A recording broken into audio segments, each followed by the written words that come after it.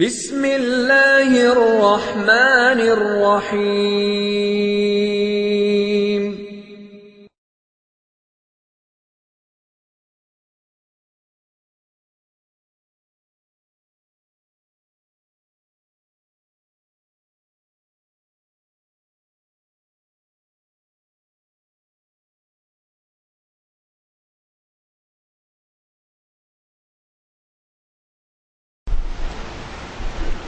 إن الحمد لله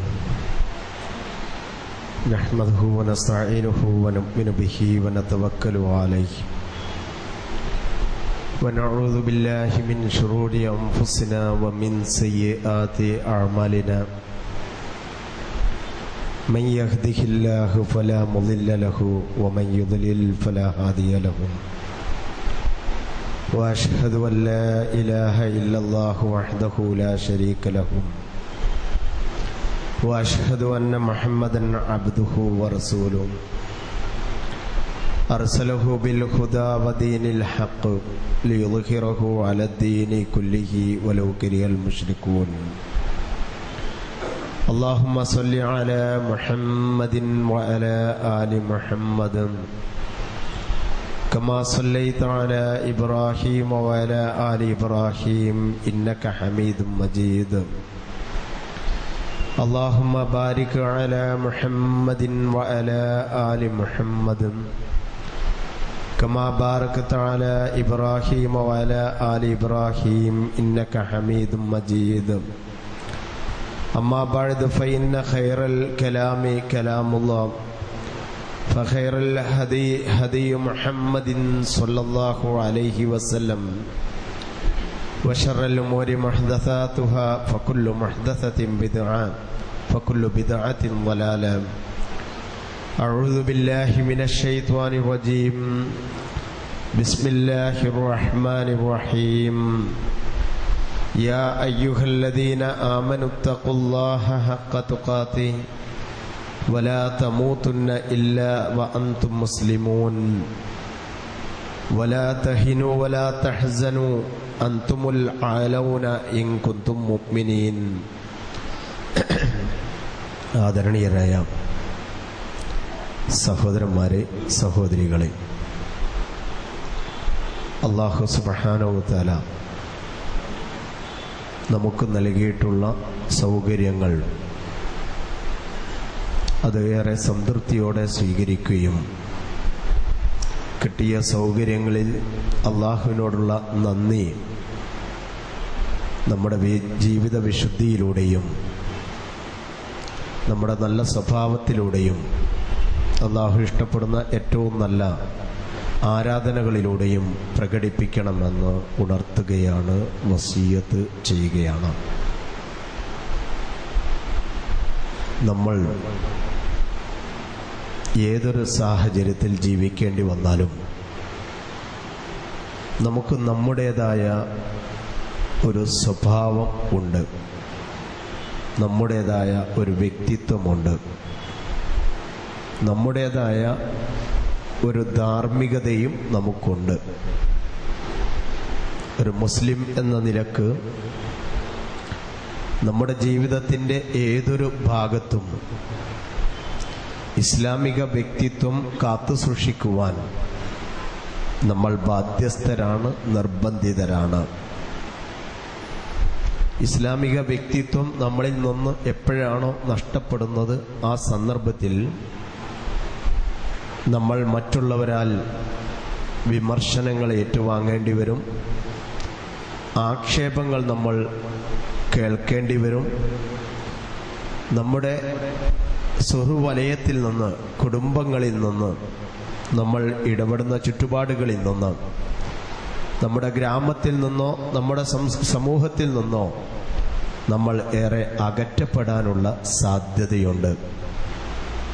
അതുകൊണ്ടാണ് വിശുദ്ധ ഖുർആൻ ആവശ്യപ്പെട്ടിരിക്കുന്നത്, ഒരു മുസ്ലിം അവൻ്റെ ജീവിതത്തിൽ ഏതു സന്ദർഭത്തിലും ഇസ്ലാമികമായ സ്വഭാവ പെരുമാറ്റ ജീവിത ശൈലി അവൻ സ്വീകരിക്കണമെന്നത്.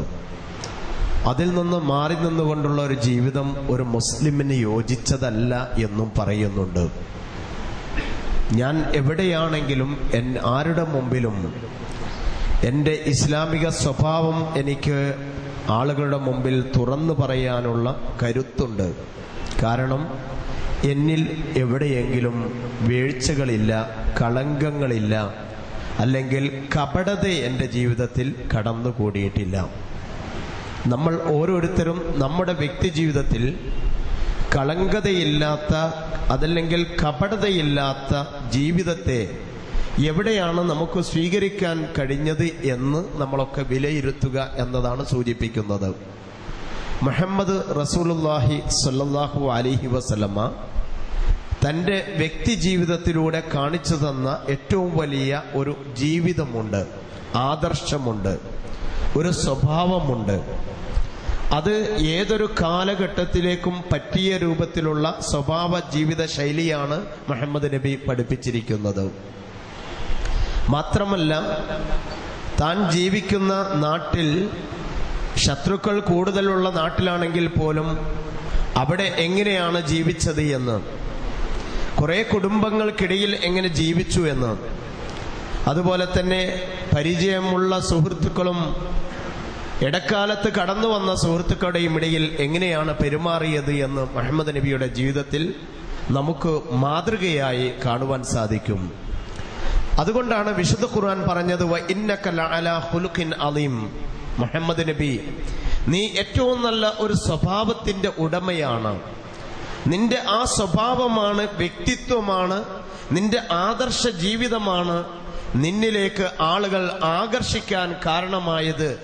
നിന്നെ ആളുകൾ പരിഗണിക്കുന്നത്, നിനക്ക് വേണ്ട സൗകര്യങ്ങൾ ചെയ്തു തരുന്നത്, നിന്നെ സ്നേഹിക്കുന്നവൻ മാത്രമല്ല, നിനക്ക് യാതൊരു പോറലും ഏൽക്കാതെ നിന്നെ സംരക്ഷിക്കുവാൻ ആളുകൾ തയ്യാറാവുന്നത് നിന്റെ വ്യക്തിത്വം കൊണ്ടാണ് എന്ന് വിശുദ്ധ ഖുർആൻ പറയുന്നുണ്ട്. സഹോദരങ്ങളെ, അവിടെയാണ് നമുക്കും മാതൃകയുള്ളത്. മുഹമ്മദ് നബിയുടെ വ്യക്തിത്വം അതുകൊണ്ട് ഒരു സമൂഹത്തെ വളർത്തിയെടുത്തുവെങ്കിൽ, മുഹമ്മദ് നബിയുടെ സ്വഭാവം കൊണ്ട് ഒരു സമൂഹം വളർന്നു വന്നുവെങ്കിൽ, മുഹമ്മദ് നബിയുടെ സ്വഭാവം കൊണ്ട് നല്ലൊരു കുടുംബം വളർന്നു വന്നുവെങ്കിൽ, അങ്ങനെയുള്ള ഒരു കുടുംബത്തെ വളർത്തിയെടുക്കുവാൻ, അങ്ങനെയുള്ള ഒരു സമൂഹത്തെ വളർത്തിയെടുക്കുവാൻ, അങ്ങനെയുള്ള ഒരു നാടിനെ വളർത്തിയെടുക്കുവാൻ നമുക്കും യാതൊരു പ്രയാസവും ഉണ്ടാവുകയില്ല. പക്ഷേ ഇന്ന് അങ്ങനെയല്ല കാര്യങ്ങൾ നീങ്ങുന്നത്. നമ്മൾ വ്യക്തിപരമായി നമ്മൾ ആലോചിക്കുക, എന്റെ വ്യക്തിത്വം ഇസ്ലാമികമാണ് എന്ന് തുറന്നു പറയാനുള്ള ധൈര്യം നമുക്കുണ്ടോ എന്ന് നമ്മൾ ചിന്തിക്കേണ്ടതുണ്ട്. ഖുർആൻ പറഞ്ഞു, അൻതുമുൽ അലൗന ഇൻ കുൻതും മുഅ്മിനീൻ, നിങ്ങൾക്ക് യാതൊരു വിഷമവും ഉണ്ടാവില്ല. വലാ തഹിനു വലാ തഹ്സനു, നിങ്ങൾ ആശങ്കപ്പെടേണ്ടതില്ല. അതുപോലെ തന്നെ നിങ്ങൾക്ക് ദുഃഖമോ ആകുലതയോ പിടികൂടേണ്ടതില്ല. അൻതുമുൽ അലൗന ഇൻ കുൻതും മുഅ്മിനീൻ, നിങ്ങളാണ് ഏറ്റവും മുകളിൽ നിൽക്കേണ്ടവർ ഏത് സമയത്തും. കാരണം നിങ്ങൾക്ക് ഈമാൻ ഉണ്ട് എന്നതാണ്. ഈമാൻ എന്ന ഏറ്റവും പ്രധാനമായ ഒരു വശം തന്റെ ജീവിതത്തിന്റെ ഏതൊക്കെ വശങ്ങളിലേക്ക് ഇറങ്ങി വന്നിട്ടുണ്ടോ, അതുപോലെ തന്നെ തന്റെ പ്രവർത്തന മേഖലയിലേക്ക് അതിന്റെ ഫലങ്ങൾ ഉണ്ടായിട്ടുണ്ടോ, സ്വാധീനമുണ്ടായിട്ടുണ്ടോ, അതുപോലെ തന്നെ താൻ ഇടപെടുന്ന ഓരോ മേഖലയിലും ഈമാനിന്റെ സ്വാധീനമുണ്ട്. അവിടെയൊക്കെ ഒരു മുസ്ലിമിനെ സംബന്ധിച്ചിടത്തോളം ആരെ മുമ്പിലും ധൈര്യമായി എഴുന്നേറ്റ് നിൽക്കാനുള്ള യോഗ്യതയുണ്ടാവും എന്നതാണ് ഖുർആൻ സൂചിപ്പിക്കുന്നത്. നമ്മൾ നോക്കൂ, എനിക്ക് എന്റെ ഭാര്യയുടെ മുമ്പിൽ ധൈര്യത്തോടുകൂടി നിൽക്കാൻ പറ്റുമോ? എന്റെ മക്കളുടെ മുമ്പിൽ ധൈര്യത്തോടെ നിൽക്കാൻ കഴിയുമോ? എന്റെ സഹോദരങ്ങളുടെ കൂടെ എനിക്ക് ധൈര്യത്തോടെ നിൽക്കാൻ കഴിയുമോ? ഞാൻ പറയുന്ന വാക്കും ഞാൻ ചെയ്യുന്ന പ്രവർത്തനങ്ങളും ഞാൻ വെച്ചു പുലർത്തുന്ന ജീവിത ശൈലിയുമൊക്കെ എന്റെ വാക്കുകളിലോ പ്രവർത്തനങ്ങളിലോ ജീവിതത്തിലോ എവിടെയും കളങ്കമില്ല എന്ന് പറയാനുള്ള ധൈര്യം നമ്മൾ നേടിയെടുത്തിട്ടുണ്ടോ എന്നതാണ് നമ്മൾ ചിന്തിക്കേണ്ടത്. ഇങ്ങനെ നേടിയെടുത്തു എന്നതാണ് മുഹമ്മദ് നബിയുടെ ജീവിതമായി പറയുന്നത്. ഞാൻ സൂചിപ്പിക്കുന്നത്, ഇസ്ലാമിക വ്യക്തിത്വം എന്ന് പറയുന്നത് അത് എല്ലാ ഇടങ്ങളിലും ഏത് സാഹചര്യത്തിലും കാത്തു സൂക്ഷിക്കേണ്ടതാണ്. അങ്ങനെ ഒരു വ്യക്തിത്വം നബി പഠിപ്പിച്ചിട്ടുണ്ട്. അത് തന്റെ കുടുംബ ജീവിതത്തിൽ മാത്രമല്ല, വ്യക്തി ജീവിതത്തിൽ മാത്രമല്ല, സാമൂഹിക ജീവിതത്തിലും അതുപോലെ തന്നെ അയൽപക്ക ബന്ധങ്ങളിലും ഇടപാടുകളിലും കൈവിക്രയങ്ങളിലും അതുപോലെ തന്നെ കാര്യങ്ങൾ കൈകാര്യം ചെയ്യുന്നിടത്തൊക്കെ ആ ഒരു വ്യക്തിത്വം മുഹമ്മദ് നബിക്ക് കാത്തു സൂക്ഷിക്കാൻ സാധിച്ചിട്ടുണ്ട് എന്നതാണ്. നുബുവത്തിന്റെ മുമ്പുള്ള കാലഘട്ടമല്ല, നുബുവത്തിന് ശേഷമുള്ള നബിയുടെ 40 വർഷത്തെ ജീവിതത്തിൽ 40 വയസ്സിന്റെ ശേഷമുള്ള 23 വർഷക്കാലം എന്ന് പറയുന്നത് നമുക്കറിയാം, അതൊരു ജീവിതത്തിന്റെ വിവിധ വശങ്ങളെ പഠിപ്പിച്ചൊരു കാലമാണ്. ആ കാലഘട്ടത്തിൽ മുഹമ്മദ് നബി പഠിപ്പിച്ചത് എന്തുകൊണ്ടും മാതൃകയാണല്ലോ. സഹോദരങ്ങളെ, ഒന്ന് ചിന്തിച്ചു നോക്കൂ. ഇന്ന് നമ്മൾ പറയുന്നുണ്ട്, നമ്മൾ വിമർശിക്കപ്പെടുകയാണ്, നമ്മൾ ആക്ഷേപിക്കപ്പെടുകയാണ്. എന്തിന്റെ പേരിലാണ് ആക്ഷേപം? എന്തിന്റെ പേരിലാണ് വിമർശനങ്ങൾ? ഒരു വശം നമ്മൾ ചിന്തിക്കുക, എന്റെ പോരായ്മകൾ കൊണ്ടാണ് എങ്കിൽ, അല്ലെങ്കിൽ നമ്മുടെ പോരായ്മകൾ കൊണ്ടാണെങ്കിൽ, ഞങ്ങളുടെ പോരായ്മകൾ കൊണ്ടാണ് എങ്കിൽ നമുക്ക് ആരെയും ഒന്നും കുറ്റപ്പെടുത്താൻ അവസരമില്ല. എന്റെ പോരായ്മ കൊണ്ട് എന്റെ അയൽവാസികൾ എന്നിൽ നിന്ന് പിണങ്ങി ജീവിക്കുന്നു, എന്റെ സുഹൃത്തുക്കൾ എന്നിലേക്ക് വരുന്നില്ല, എന്റെ അയൽവാസികൾ എന്നെ അടുക്കൽ വരുന്നില്ല, അവരെന്നെ പരിഗണിക്കുന്നില്ല. എന്റെ സഹോദരങ്ങൾ പോലും ദിവസങ്ങളോളമായി, മാസങ്ങളോളം, വർഷങ്ങളോളമായി ഞാനുമായി യാതൊരു ബന്ധവുമില്ലാതെ വളരെ അകന്ന് ജീവിച്ചു കൊണ്ടിരിക്കുന്നു. ഞാൻ അവരെ നോക്കുന്നത് സംശയദൃഷ്ടിയോടുകൂടിയാണ്. ഞാൻ അവരെ കാണുന്നതും അങ്ങനെ തന്നെയാണ്. അവർ ചെയ്യുന്ന ഓരോ പ്രവർത്തനങ്ങളും എന്റെ ജീവിതത്തിൽ ഞാൻ ചിന്തിച്ചു കൊണ്ടിരിക്കുന്നത് എനിക്കെതിരാണോ എന്നതാണ്. കാരണം എന്റെ ജീവിതത്തിന്റെ പോരായ്മയാണ്. എന്റെ വാക്കിൽ വന്നൊരു പോരായ്മ, എന്റെ പ്രവർത്തനത്തിൽ വന്നൊരു പോരായ്മ, അല്ലെങ്കിൽ ഞാൻ കൈകാര്യം ചെയ്തതിൽ എനിക്ക് വന്നൊരു വീഴ്ച, അതൊരു വീഴ്ച കാരണം ആ ജീവനാന്തം ഞാൻ മറ്റുള്ളവരുടെ മുമ്പിൽ എന്നും ഒരു ആക്ഷേപിക്കപ്പെട്ടവനായി മാറുന്നു. അങ്ങനെ നമ്മുടെ ജീവിതത്തിൽ എവിടെയുണ്ടോ എന്ന് നമ്മൾ ചിന്തിക്കുക. നമുക്കറിയാം, ചില ആളുകൾ ഇസ്ലാം, മുസ്ലിം എന്ന് പറയാനുള്ള ധൈര്യമില്ലാത്തവരാണ്. ഞാൻ ഇസ്ലാമാണ് എന്ന് പറയാനുള്ള ധൈര്യമില്ല, ഞാനൊരു മുസ്ലിമാണ് എന്ന് പറയാനുള്ള ധൈര്യമില്ല, ഞാനൊരു വിശ്വാസിയാണ് എന്ന് പറയാനുള്ള ധൈര്യമില്ല. എന്റെ കയ്യിലുള്ള വിശുദ്ധ ഖുർആൻ ആളുകളുടെ മുമ്പിൽ വെച്ച് പാരായണം ചെയ്യാനുള്ള ധൈര്യം എനിക്കില്ല. മറ്റുള്ളവരുടെ കൂടെ ഞാൻ യാത്ര ചെയ്യുമ്പോൾ എന്റെ പ്രാർത്ഥനയുടെ സമയമായിട്ടുണ്ട്, നമസ്കാരത്തിന്റെ സമയമായിട്ടുണ്ട്. ഞാൻ എങ്ങനെയാണ് വാഹനത്തിൽ വെച്ച് നമസ്കരിക്കുക? ആ യാത്രയിൽ നമസ്കരിക്കുമ്പോൾ എന്റെ തൊട്ടടുത്തിരിക്കുന്ന ആൾ എന്നെ കുറിച്ച് എന്ത് വിചാരിക്കും എന്നത് നമ്മുടെ മുമ്പിൽ സംശയങ്ങളായി നിലനിൽക്കുകയാണ്. മറ്റുള്ളവർ എന്ത് വിചാരിക്കും എന്നതാണ് തോന്നൽ. അവിടെ അങ്ങനെ അല്ലല്ലോ നമ്മെ പഠിപ്പിച്ചത്. എവിടെയും ഇസ്ലാമിക വ്യക്തിത്വം കാത്തു സൂക്ഷിക്കണമെന്നത് നമ്മുടെ ഒരു ആദർശമായിട്ടാണ് ഖുർആൻ പഠിപ്പിക്കുന്നത്. അത് നിങ്ങളുടെ ഒരു ആദർശമായി നിങ്ങൾ സ്വീകരിക്കണം. ഇസ്ലാമിക വ്യക്തിത്വം എന്ന് പറയുന്നത് അത് എവിടെയെങ്കിലും ഒരു സാഹചര്യത്തിൽ മാറി നിൽക്കണ ഉന്നത സ്ഥാനത്തെത്തുന്ന ചില ഉദ്യോഗസ്ഥന്മാരുണ്ട്, വിദ്യാസമ്പന്നരായ ആളുകൾ. ഒരുപക്ഷെ അത്യുന്നതമായ മേഖലയിൽ ഒറ്റപ്പെട്ടവനായ ഒരു മുസ്ലിം ആയിരിക്കും ആ രംഗത്തെത്തിയത്. അവിടെ എന്റെ ഒരു പേര് പോലും മുസ്ലിമാണ് എന്ന് വെളിപ്പെടുത്തുവാൻ മടി കാണിക്കുന്ന ഒരുപാട് ആളുകളുണ്ട്. എന്തേ കാരണം? നമ്മുടെ പോരായ്മകൾ കൊണ്ടാണ് എങ്കിൽ യാതൊരു വിരോധവുമില്ല, നമ്മൾ അത് വെളിപ്പെടുത്തേണ്ടതില്ല. അല്ല, ഇസ്ലാമിന്റെ പോരായ്മയാണ് എങ്കിൽ നമ്മൾ ഒരിക്കലും ഇസ്ലാം അങ്ങനെ മോശമാണ് എന്ന് മറ്റുള്ളവരുടെ മുമ്പിൽ പ്രകടിപ്പിക്കാൻ പാടില്ല. ഒരു ഉദാഹരണം, കൈക്കൂലി വാങ്ങുന്ന ആളുകളുണ്ട്. ഉന്നത സ്ഥാനത്തെത്തിയിട്ട് കൈക്കൂലി വാങ്ങുന്ന ആളുകളുണ്ട്. ആ ആളുകൾ സ്വാഭാവികമായും പറയാറുണ്ട്, ഞാനൊരു മുസ്ലിമാണ് എന്ന് പറയാൻ മടിക്കുന്നവരുണ്ട്. പേരുകൾ വെളിപ്പെടുത്തുമ്പോഴാണ്, ഇസ്ലാം മുസ്ലിമൊക്കെ അവരുടെ പേരുകൾ വെളിപ്പെടുത്തുമ്പോഴാണ് അറിയാറുള്ളത്. അവിടെ ഒരു പക്ഷേ അവിടെ ഇസ്ലാം ഞാൻ മുസ്ലിമല്ല എന്ന് പറയുന്നതാണ് ഏറ്റവും നല്ലത്. കാരണം അത് ഇസ്ലാമിക സംസ്കാരത്തിലുള്ളതല്ല. കൈക്കൂലി വാങ്ങുക എന്നത് ഇസ്ലാമിക വ്യക്തിത്വത്തിലുള്ളതല്ല, ഇസ്ലാമിക സംസ്കാരത്തിലില്ല, ഇസ്ലാമിന്റെ ധാർമ്മികതയിൽ അതില്ല. അതുപോലെ തന്നെ അജ്ഞത എന്നത്, അക്രമം എന്നത്, അനീതി എന്നത്, അതുപോലെ അഴിമതി എന്നത്, ഇങ്ങനത്തെ വാക്കുകളൊന്നും ഇസ്ലാമിന്റെ ഏതെങ്കിലും സാങ്കേതിക പദങ്ങളിൽ കാണാൻ സാധ്യമല്ല. ഇസ്ലാമിന്റെ സാങ്കേതിക പദങ്ങളിൽ ഇത്തരം പദങ്ങൾ എവിടെയും കാണാൻ സാധ്യമല്ല. അൽ അഖ്ലാഖുൽ മുസ്തഹബ്ബ എന്ന് പറയുന്ന ഏറ്റവും സ്നേഹിക്കപ്പെടുന്ന, ആദരിക്കപ്പെടുന്ന സ്വഭാവ ഗുണങ്ങൾ മാത്രം പഠിപ്പിച്ചൊരു മതമാണല്ലോ ഇസ്ലാം. ആ ഒരു വ്യക്തിത്വം മുമ്പുള്ളവർക്കുണ്ടായിരുന്നു. ആ വ്യക്തിത്വം കൊണ്ടാണ് സമൂഹത്തിൽ അവർക്ക് അംഗീകാരമുണ്ടായത്. മുഹമ്മദ് നബിക്ക് മാത്രമല്ല ഇതുള്ളത്. മുഹമ്മദ് നബിയാൽ വളർന്നു വന്ന പ്രഗത്ഭരായ പണ്ഡിതന്മാരുണ്ട്, അതുപോലെ തന്നെ ധാരാളം ഇമാമിങ്ങളുണ്ട്, പിൽക്കാലത്ത് കടന്നു വന്നവരുണ്ട്. നമ്മുടെ നാട്ടിൽ പോലും സമാധാനപരമായ ഒരു ജീവിതാന്തരീക്ഷം ഇവിടെ കെട്ടിപ്പടുക്കുന്നതിൽ അത്യധികം അധ്വാനിച്ച, ജീവൻ പോലും ത്യജിച്ച, തങ്ങളുടെ എല്ലാം വലിച്ചെറിഞ്ഞ ഒരുപാട് നല്ല ആളുകളുടെ ചരിത്രങ്ങൾ നമ്മുടെ മുമ്പിൽ മലർക്കെ തുറക്കപ്പെട്ടിരിക്കുന്നു. നമ്മളൊന്ന് വായിച്ചെടുക്കുക. മൗലാന ആസാദ് എന്ന് പറയുന്ന പ്രഗത്ഭരായ വിശുദ്ധ ഖുർആനിന്റെ പണ്ഡിതൻ, ഖുർആനിന്റെ ആശയങ്ങളിൽ നിന്ന് മാറി നിന്നുകൊണ്ടല്ല അദ്ദേഹം ജീവിച്ചത്. എവിടെയും വിശുദ്ധ ഖുർആനിനെ മുമ്പിൽ വെക്കുവാനും, ഒരു ഭാഗത്ത് ഖുർആനിനെ കയ്യിൽ പിടിക്കുവാനും, മറുഭാഗത്ത് താൻ ജീവിക്കുന്ന ചുറ്റുപാടിലെ ഏതൊരു നാട്ടിലാണോ സമൂഹത്തിലാണോ ഒരുപക്ഷെ മഹാഭൂരിപക്ഷവും 70-80%, 85% അമുസ്ലിങ്ങൾ പ്രദേശത്ത് താമസിക്കുന്ന, അവർ ജീവിക്കുന്ന ഒരു പ്രദേശത്ത് താൻ ജീവിക്കുമ്പോൾ അവിടെയും മറ്റുള്ളവരുടെ കാര്യങ്ങൾ കൈകാര്യം ചെയ്യുമ്പോൾ അവിടെ ഒരു പാർഷ്വാലിറ്റി കാണിക്കുവാൻ ആസാദിന് സാധിച്ചിരുന്നില്ല. ആസാദ് മാത്രമല്ല, മുഹമ്മദ് അബ്ദുറഹ്മാൻ സാഹിബിന്റെ ചരിത്രം എടുക്കുമ്പോഴും അങ്ങനെ തന്നെയാണ്. ഏതൊരു പ്രസ്ഥാനത്തിൽ പ്രവർത്തിക്കുമ്പോഴും പ്രസ്ഥാനത്തിനനുസരിച്ച് ആദർശത്തെ മാറ്റി നിർത്തുന്ന, പ്രസ്ഥാനത്തിനും അതുപോലെ തന്നെ സന്ദർഭത്തിനും അനുസരിച്ച് ആദർശത്തിൽ നീക്കുപോക്ക് നടത്തുന്ന ഒരു സംസ്കാരം മുമ്പുള്ള പണ്ഡിതന്മാർക്കോ നേതാക്കന്മാർക്കോ ഉണ്ടായിട്ടില്ല. അതുകൊണ്ട് തന്നെ അവരുടെ വാക്കുകൾക്ക് വിലയുണ്ടായിരുന്നു. എവിടെയും അവരുടെ അഭിപ്രായങ്ങൾ അന്വേഷിച്ചിരുന്നു. അവർ ചോദിക്കും, അവരുടെ കാര്യങ്ങൾ അവർ ചെയ്യുന്ന, അവരെന്തൊരു അഭിപ്രായം മുന്നോട്ട് വെക്കുന്നോ അത് സ്വീകരിക്കാൻ ആളുകളുണ്ടായിരുന്നു. ഇന്ന് നമ്മൾക്ക് അങ്ങനെ ഒരാളുണ്ടോ എന്ന് നമ്മളൊക്കെ ചിന്തിക്കേണ്ടതുണ്ട്. വിശുദ്ധ ഖുർആൻ ഒരു ആയത്തിലൂടെ നമ്മെ ഒരു ആദർശം പഠിപ്പിക്കുന്നു. യാ അയ്യുഹല്ലദീന ആമനൂ കൂനൂ ഖവ്വാമീന ബിൽ ഖിസ്ത്. സത്യവിശ്വാസികളെ, നിങ്ങൾ ആരായിത്തീരണം, നിങ്ങൾ ആരായിത്തീരണം. അതെല്ലാവരോടുമാണ് പറയുന്നത്. ഇത് അധികാരത്തിൽ ഇരിക്കുന്നവരോ താഴെ ഇരിക്കുന്നവരെന്നോ തൊഴിലാളിയെന്നോ മുതലാളിയെന്നോ സാധാരണക്കാരനെന്നോ പണ്ഡിതനെന്നോ നേതാവെന്നോ അനുയായി എന്നോ വ്യത്യാസമില്ല. എല്ലാവരോടുമുള്ള ഖുർആനിന്റെ ഒരു ശൈലി, യാ അയ്യുഹല്ലദീന ആമനൂ, സത്യവിശ്വാസികളെ, കൂനൂ ഖവ്വാമീന ബില്ലില്ലാ, നിങ്ങൾ അല്ലാഹുവിന് വേണ്ടി നിലകൊള്ളുന്നവരായിത്തീരണം എന്ന് പറഞ്ഞാൽ മുസ്ലിങ്ങളായിത്തീരണം. മാത്രമല്ല ശുഹദാ ബിൽ ഖിസ്ത്, നീതിയുടെ കാര്യത്തിൽ നിങ്ങൾ മറ്റുള്ളവരുടെ മുമ്പിൽ മാതൃകയായി തീരണം. ഇതാണ് ഖുർആൻ പറഞ്ഞത്. നീതിയുടെ കാര്യത്തിൽ നിങ്ങൾ മറ്റുള്ളവരുടെ മുമ്പിൽ മാതൃകയായി തീരണം. അദ്ദേഹത്തിന്റെ അടുക്കൽ പോയാൽ അവിടെ നിന്ന് നീതി ലഭിക്കും. അവിടെ പോയാൽ അവിടെ നമുക്ക് സത്യം ലഭിക്കും. അവിടെ നിന്ന് നമുക്ക് അനർഹമായി ഒന്നും നേടാനില്ല, അർഹതയുള്ളത് മുഴുവനും കിട്ടും.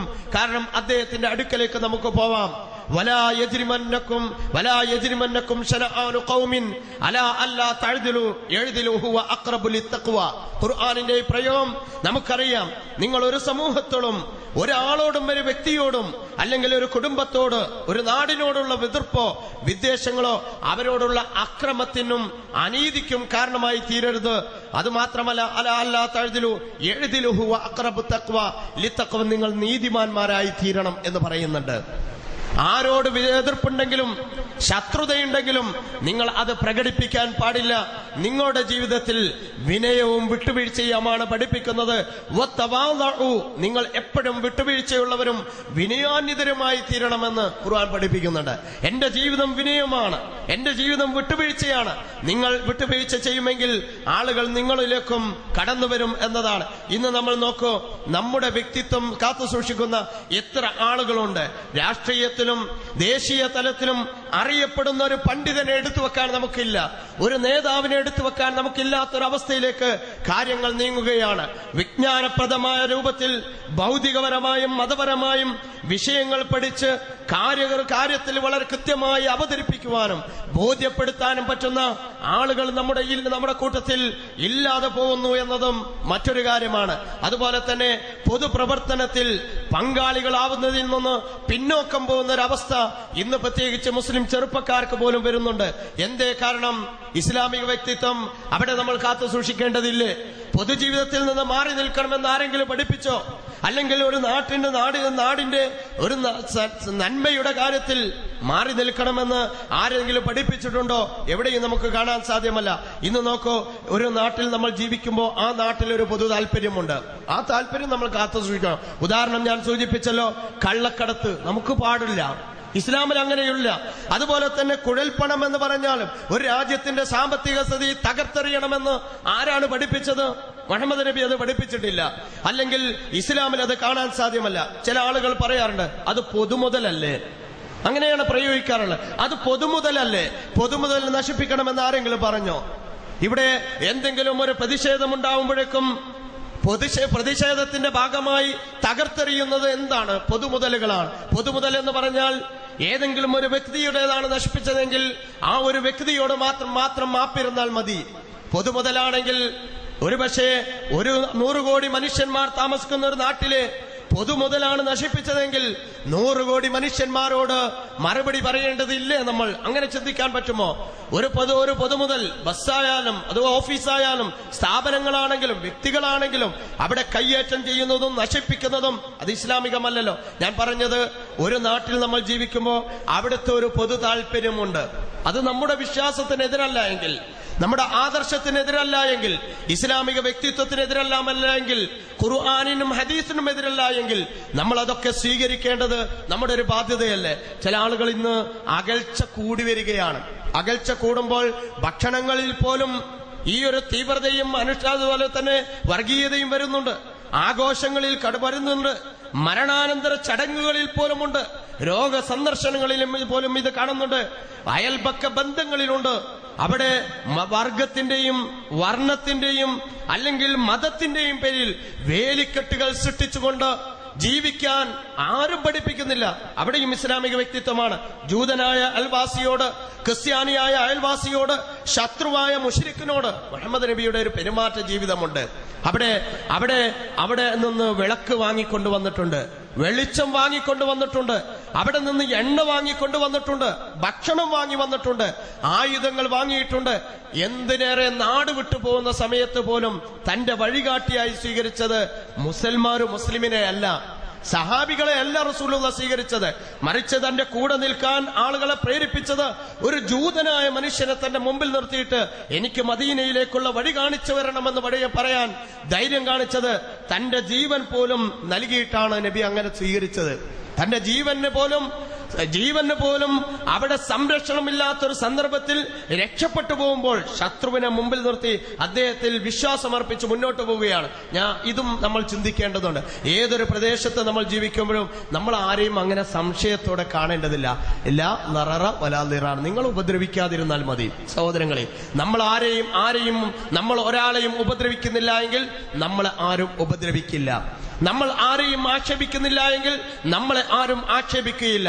നമ്മൾ ഒരാളെയും ആട്ടിപ്പുറത്താക്കാൻ ശ്രമിക്കാതിരുന്നാൽ നമ്മളെ ആരും ആട്ടിപ്പുറത്താക്കാൻ ശ്രമിക്കാതിരിക്കും. മാത്രമല്ല എല്ലാ കാര്യത്തിലും നമ്മുടെ കൂടെ നിൽക്കാൻ ആളുകളുണ്ടാവും. ഇതാണ് ഖുർആന്റെ ആയത്ത് പറഞ്ഞത്, വലാ തഹിനു വലാ തഹ്സനു. നിങ്ങൾ യാതൊന്നിലും വിഷമിക്കുന്നവരാവരുത്, ആശങ്കപ്പെടരുത്. മാത്രമല്ല അൻതുമുൽ ആലൗൻ, നിങ്ങളാണ് അത്യുന്നതരായവർ. ഏറ്റവും മുകളിൽ നിങ്ങളായിരിക്കും നിൽക്കുക. ഇൻകുന്തും മുഅ്മിനീൻ, ഈമാൻ ഉണ്ടെങ്കിൽ. ഈമാനിന്റെ പോരായ്മയാണ് ഇതിനൊക്കെ കാരണമായി തീർന്നത്. നമ്മൾ ഒരു വശം ചിന്തിക്കുക, ഈമാനിനെ ശക്തിപ്പെടുത്തുവാൻ ചരിത്രമാണ് പാഠം. മുഹമ്മദ് നബിയുടെ ജീവിതമാണ് മാതൃക, സഹാബികളാണ് മാതൃക. അത്തരം ഒരു ജീവിത ശൈലി സ്വീകരിച്ച് മുന്നോട്ട് പോവാൻ അള്ളാഹു നമ്മെ എല്ലാം അനുഗ്രഹിക്കുമാറാവട്ടെ.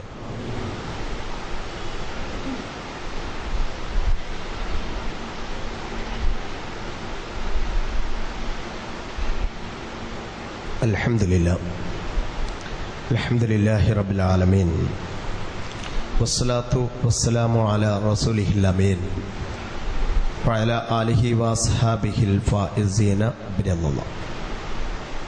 സഹോദരന്മാരെ, സഹോദരികളെ, അള്ളാഹുവിനെ സൂക്ഷിക്കണമെന്നും അള്ളാഹുവിൻ്റെ ദീനിൻ്റെ നല്ല വശങ്ങൾ മനസ്സിലാക്കി മറ്റുള്ളവരുടെ മുമ്പിൽ ഒരു മാതൃക എന്നോണം ജീവിക്കുവാൻ സാധിക്കണമെന്ന് ഒന്നുകൂടി ഉണർത്തുകയാണ്.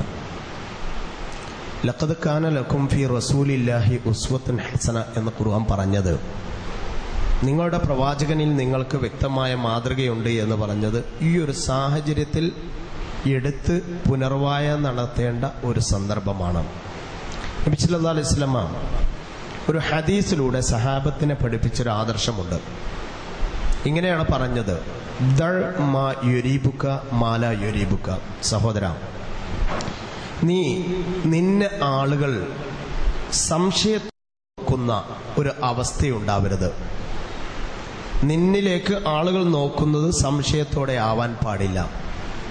അത് മാത്രമല്ല, നിന്നെ സംശയിക്കുന്ന ഒരു ഭാഗത്തും നീ നിൽക്കാനും പാടില്ല. ഉടനെ അവിടെ നിന്ന് മാറി നിൽക്കണമെന്ന് പറഞ്ഞു.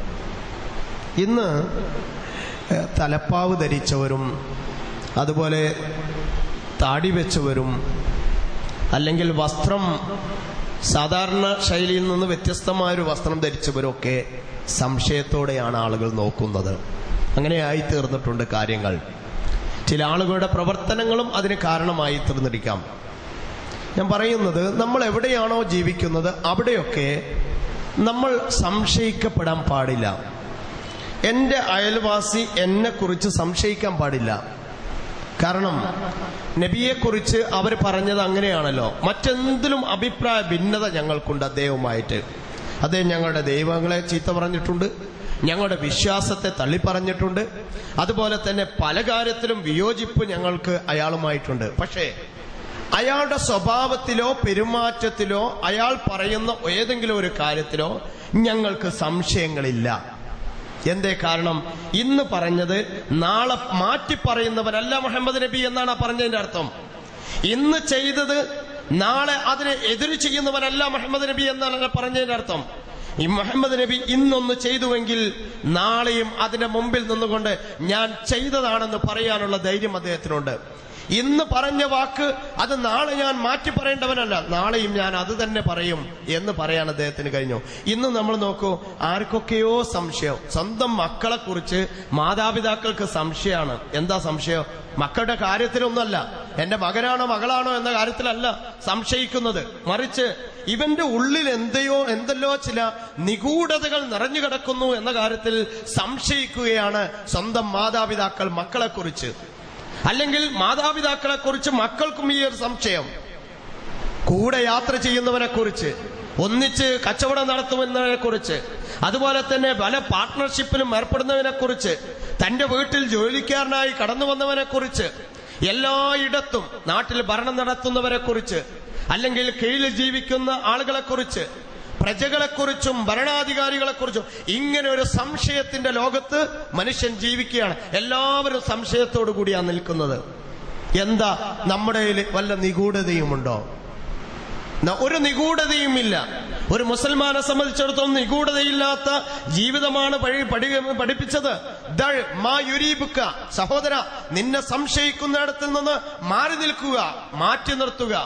ചില ആളുകൾ നമ്മുടെ മക്കളുടെ കാര്യത്തിൽ നമുക്ക് ആശങ്ക ഉണ്ടെങ്കിൽ എന്തുകൊണ്ട് മക്കളോട് നേരിട്ട് ചോദിച്ചൂടാ? ആരും ചോദിക്കുന്നില്ല, പാപ്പാനോടും ചോദിക്കുന്നില്ല. കച്ചവടത്തിലുള്ള കാര്യത്തിലാണെങ്കിൽ എന്തെങ്കിലും സംഭവങ്ങളുടെ അവസാനം ഇതെല്ലാം കൂടെ പൊട്ടി തകർന്നതിന് ശേഷമാണ്, നമ്മൾ തമ്മിൽ തെറ്റിയതിനു ശേഷമാണ് നമ്മൾ പലതും വിളിച്ചു പറയാറുള്ളത്. ആ സ്വഭാവം വേറെ എന്നാണല്ലോ. തമ്മിൽ തെറ്റിയാൽ നെറുകേടി വിളിച്ചു പറയുന്നവനെന്ന് മുസൽമാനല്ല മുനാഫിക്കാണ് എന്ന് മുഹമ്മദ് നബി പറഞ്ഞു. പക്ഷേ ഈ സ്വഭാവം അവസാനമാണ്. ആദ്യം തന്നെ ഇത് പറഞ്ഞാൽ തീരുമല്ലോ. പറഞ്ഞത് നമ്മളെ സംശയിക്കാൻ ഒരു അവസരം നമ്മൾ ഉണ്ടാവരുത്. അത് തീവ്രവാദത്തിലാവട്ടെ, അത് വർഗീയതയിലാവട്ടെ, അത് ശത്രുതയിലാവട്ടെ, അത് അതിക്രമത്തിന്റെ കാര്യത്തിലാവട്ടെ, അനീതിയുടെ കാര്യത്തിലാവട്ടെ, എല്ലാറ്റിലും ആ കാര്യം ഉണ്ട് എന്നതാണ്. അങ്ങനെ ഒരു സ്വഭാവമാണ് മുഹമ്മദ് നബി പഠിപ്പിച്ചത്. ആ സ്വഭാവം ഇന്ന് നമ്മൾ വീണ്ടെടുത്താൽ സംശയമില്ല, ആരും ആരെയും സംശയിക്കേണ്ടതില്ല. അങ്ങനെയാണ് ഇവിടെ കോടതിയുടെ ആവശ്യമില്ല, ഇവിടെ പോലീസിന്റെ ആവശ്യമില്ല, ഇവിടെ അതിന് പ്രത്യേകമായി അന്വേഷണ വിഭാഗത്തിന്റെ ആവശ്യമില്ല. അതുപോലെ തന്നെ രഹസ്യമായി ചികഞ്ഞന്വേഷിക്കേണ്ടതില്ല. ഇപ്പൊ എല്ലാവരും ആശങ്കയിലാണ്. എന്തൊക്കെയോ അന്വേഷണങ്ങൾ വരുന്നു. ഈ അന്വേഷണത്തിന് എന്ത് മറുപടി പറയണമെന്നതിൽ പോലും പലരും ആശങ്കയിലാണ്. അങ്ങനെയില്ലല്ലോ. ഇസ്ലാമിലെല്ലാം തുറന്ന പുസ്തകം നമ്മൾ പറയാറുണ്ട്. ആ ഒരു തുറന്ന പുസ്തകമായി മാറാൻ നമുക്ക് കഴിയണം. നമ്മളെ സംശയിക്കാത്തടത്ത് നമ്മൾ നിൽക്കുക. അത് കുടുംബത്തിൽ അങ്ങനെ. മക്കൾ നമ്മളെ സംശയിക്കരുത് ഒരിക്കലും. ഉപ്പ അവനോട് മാത്രം അനീതി കൂടുതൽ, അവനോട് മാത്രം കൂടുതൽ താല്പര്യം കാണിച്ചു എന്നാണ് മക്കൾ സംശയിക്കും, സ്വാഭാവികമാണ്. അതുപോലെ സഹോദരിയോട് ഇവളോട് പ്രത്യേകമായ സ്നേഹം ഉപ്പാക്കുണ്ട് എന്ന സംശയം വന്നു. അതുപോലെ തന്നെ ഓഫീസിൽ ജോലി ചെയ്യുന്ന കീഴുദ്യോഗസ്ഥന്മാരിൽ പല ആളുകളെയും പല രൂപത്തിലും കാണുന്ന ആളുകളുണ്ട്. അത് ചില ആളുകൾ വളരെ മോശമായി പെരുമാറുന്നു, ചില ആളുകൾ നന്നായി പെരുമാറും. എന്താ കാരണം? ഇയാൾ ഒരു പക്ഷേ നമ്മളെ പലർക്കും സഹായിച്ചിട്ടുണ്ടാവും. നമുക്ക് ആവശ്യമുള്ള സൗകര്യങ്ങളൊക്കെ ചെയ്തു കൊണ്ടുവന്നതിന് പകരമായിട്ട് അവനോടൊരു പ്രത്യേക ബഹുമാനം, അല്ലെങ്കിൽ അവന് പലതും ചെയ്തു കൊടുക്കും. പല ആനുകൂല്യങ്ങളും മറന്ന് നമ്മൾ പരിധി വിട്ടുകൊണ്ട് ചെയ്യുകയും ചെയ്യും. അവസാനം ഇതൊക്കെ തെളിയിക്കപ്പെടാറുണ്ട്. സ്വാഭാവികമാണ്. ഇത്തരം സംശയങ്ങൾക്ക് അനീതി ചെയ്യുന്ന ഒരവസ്ഥ നമ്മുടെ ജീവിതത്തിൽ ഇല്ലാതിരിക്കാൻ നമ്മൾ ശ്രമിക്കുക. അല്ലാഹു സുബ്ഹാനഹു വ തആല അവന്റെ ദീൻ ശരിയായി മനസ്സിലാക്കി ജീവിക്കുവാൻ നമ്മെ എല്ലാം അനുഗ്രഹിക്കുമാറാവട്ടെ. ജീവിതത്തിൽ വന്നുപോയിട്ടുള്ള എല്ലാ തെറ്റുകളും പാപങ്ങളും അള്ളാഹു നമുക്ക് വിട്ടുപുറത്ത് മാപ്പാക്കി തരുമാറാവട്ടെ. റഹ്മാനായ റബ്ബെ, ഇസ്ലാമിക സ്വഭാവം, പെരുമാറ്റ രീതി ഏത് സന്ദർഭത്തിലും കാത്തു സൂക്ഷിക്കുവാനും നിലനിർത്തുവാനും നീ ഞങ്ങളെ അനുഗ്രഹിക്കണമേ തമ്പുരാനെ. അള്ളാഹുവെ, ഞങ്ങൾ ചെയ്ത ഓരോ അമല് സാലിഹാത്തുകൾക്കും അർഹമായ പ്രതിഫലം നൽകി നീ ഞങ്ങളെ അനുഗ്രഹിക്കണമേ തമ്പുരാനെ.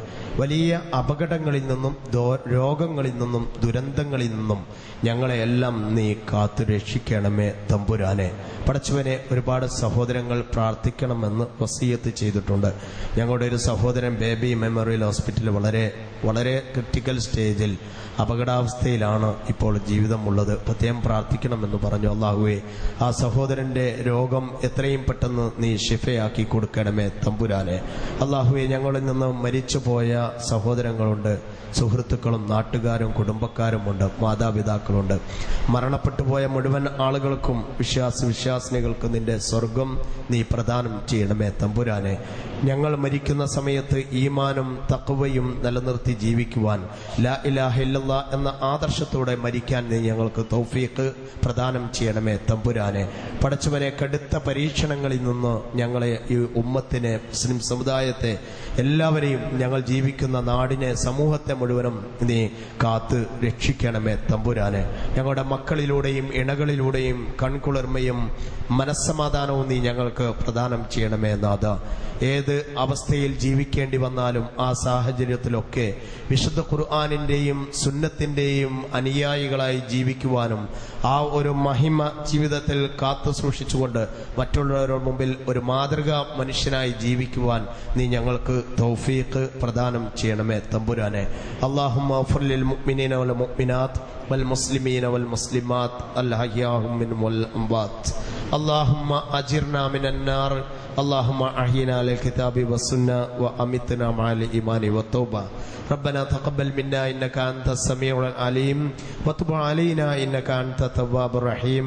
ربنا آتنا في الدنيا حسنة وفي الآخرة حسنة وقنا عذاب النار والحمد لله رب العالمين.